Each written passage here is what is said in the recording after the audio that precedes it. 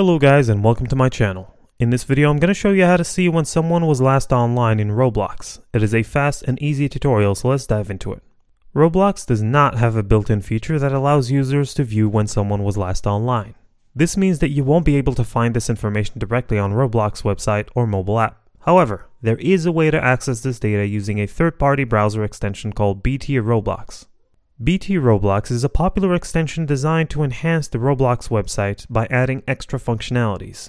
This includes the ability to see a user's last online status.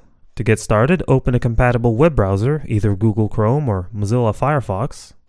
And if you're using Chrome, visit the Chrome Web Store. If you're on Firefox, go to the Firefox add-ons site. In the search bar, type BT Roblox and press enter. Locate the correct extension in the results and click on it. Then select Add to Chrome or Add to Firefox and confirm the installation. Once the extension is installed, log into your Roblox account.